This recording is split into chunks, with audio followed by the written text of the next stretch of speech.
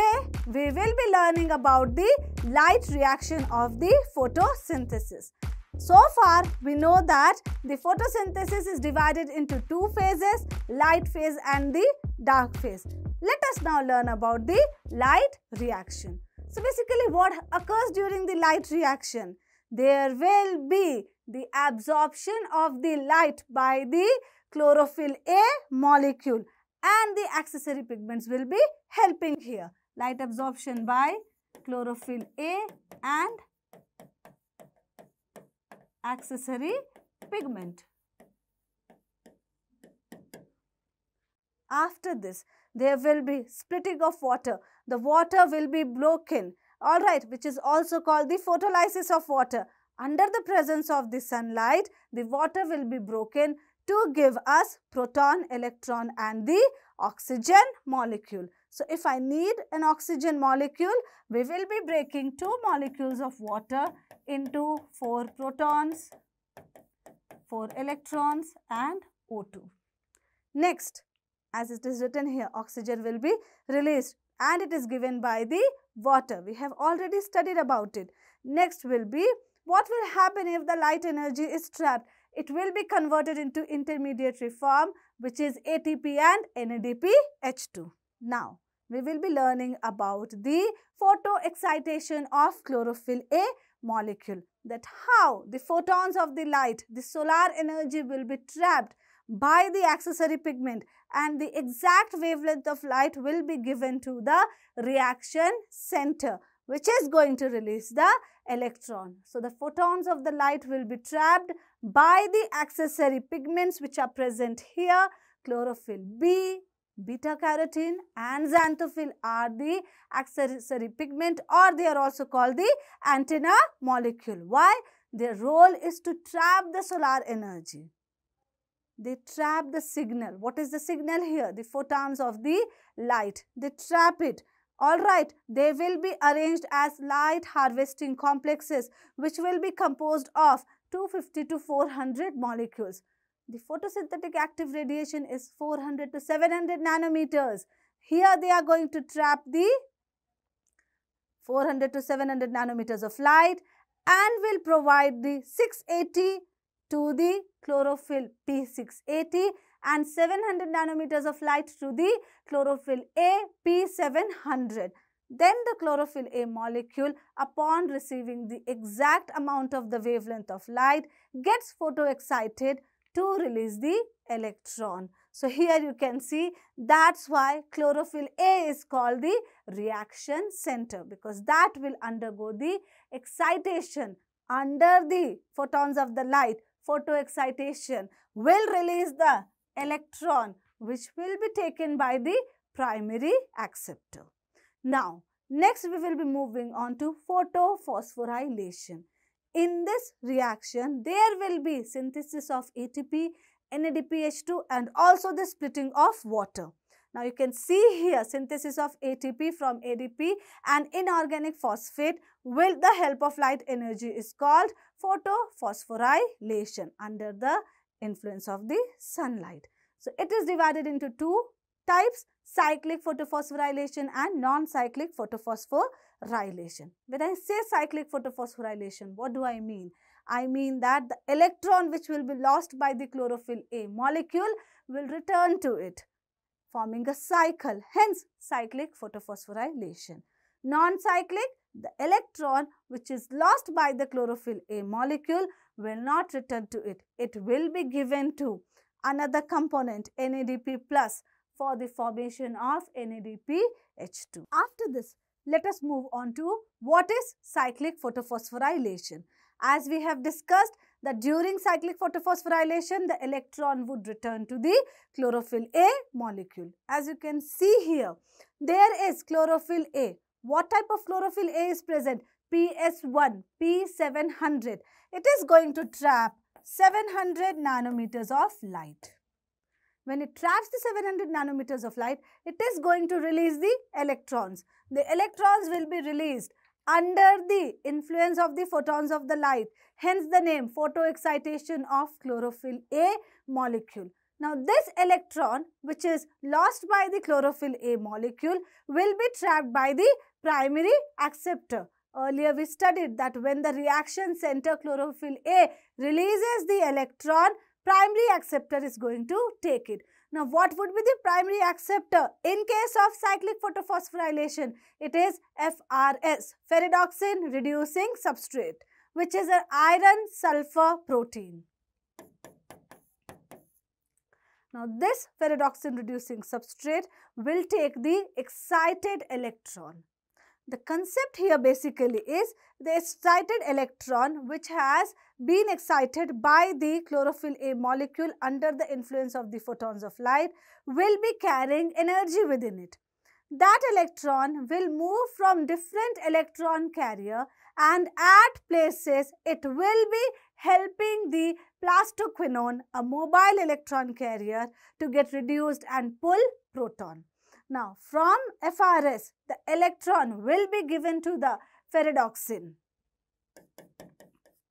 It goes to ferredoxin.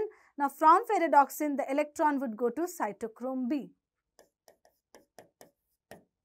When the electron moves from the ferredoxin to cytochrome B, there is a mobile electron carrier, plastoquinone. It will not only take the electron but also the proton and get reduced to form PQH2. Now, the proton will be taken from the stroma of the chloroplast, and then PQH2 will again shift the proton to the lumen of the thylakoid. Now, again the electron from the cytochrome B is going to move to the cytochrome F. When this occurs, once again plastoquinone is going to pull the protons from the stroma of the chloroplast into the lumen of the thylakoid. Now, as you can see, cytochrome F, the electron will now go to plastocyanin. It has lost its energy, will return to chlorophyll A. So, the electron under the photons of the light influence was released by the chlorophyll A molecule. P700 has returned to chlorophyll A. Hence, the reaction is called cyclic photophosphorylation. Now, the protons which are present inside the lumen of the thylakoid, they will create a proton gradient, higher concentration of the proton. A type of diffusion will occur. These protons will move out of the lumen of the thylakoid into the stroma with the help of F0, F1 particle. Here, the F0, F1 particles are called Racker's particle. So, when the protons move out from the lumen of the thylakoid into the stroma, these protons will be helping in generating ATP. Now, at two places, since the protons were pulled, here in the cyclic photophosphorylation, per cycle, we will see the generation of 2 ATP. So, the summation of cyclic photophosphorylation is only one photosystem is involved, which is PS1, P700, and the electron which is lost by the chlorophyll A molecule will be moving on to the different electron carriers and return to chlorophyll A, resulting in formation of 2 ATP. Now, after completing cyclic photophosphorylation, you know that what is synthesized here. But when I started light reaction, I told you that during the light reaction, there will be splitting of water. There will be formation of NADPH2 as well. There will be involvement of the photosystem 2 as well. But nothing is being released here, nothing is being used here. Why? Because that is a part we will be studying under non-cyclic photophosphorylation. Cyclic photophosphorylation gives us only 2 ATP. The splitting of water, formation of NADPH and the involvement of 2 photosystems are part of non-cyclic photophosphorylation. Now, let us move on to non-cyclic photophosphorylation. As you can see, the name suggests non-cyclic photophosphorylation. The electron which is lost by the chlorophyll P680 will not return to it. Hence, the name non-cyclic. Now, Here, in this type of photophosphorylation, two photosystems are involved, PS1 and PS2. PS2 will have P680 chlorophyll A, PS1 P700 chlorophyll A. Let us now see what will be the events here. The chlorophyll A, P680, which is a part of PS2 photosystem, will be trapping the 680 nanometers of light and will be releasing the electron.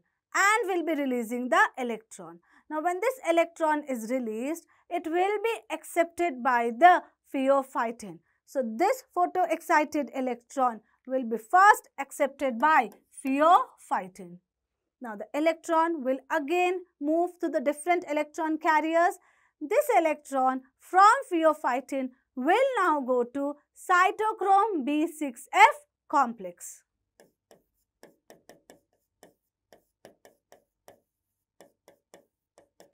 Via the mobile electron carrier plastoquinone. Once again, plastoquinone will take the electron, will take the proton from the stroma of the chloroplast and will become PQH2, and then that proton will be returned to the lumen of the thylakoid. Again, there will be increase in the proton gradient, and again there will be synthesis of one ATP molecule, as you can see here. Now, this electron will next go to the PS1 P700. P700 will again take it and release. It will again pass to the different electron carriers and will be going to the NADP+. NADP+ will accept this electron and then will accept the proton from the stroma, and that proton is also released by the protolysis of water. Then NADP+ will become NADPH. Now, as you can see here, the electron is not returning to the chlorophyll A, P680. Then how will it compensate for it? There will be the photolysis of water. When the water molecule is broken, along with proton and oxygen, electron is released. That electron is going to compensate for this lost electron by the P680. So, during non-cyclic photophosphorylation, as you can see, there is photolysis of water. There is also formation of NADPH. So, one non-cyclic photophosphorylation will provide us 1 ATP, 2 NADPH2 and a molecule of oxygen. Let us now solve some questions here. Which of the following are formed by the Z scheme of photophosphorylation? Non-cyclic photophosphorylation is also called the Z scheme. What are formed over there? There is splitting of water, so oxygen is released. ATP is formed and NADPH2 is formed. So, our answer would be all of this. This is formed, yes. ATP, yes, one molecule. Oxygen, yes, a molecule of oxygen. So, our answer would be all of these. Next question is, during splitting of water, H+ is ultimately captured by, it is taken by NADP+ to form NADPH. So, the answer would be NADP. So, that NADPH+ will be formed. That's it. This is all about the light reaction.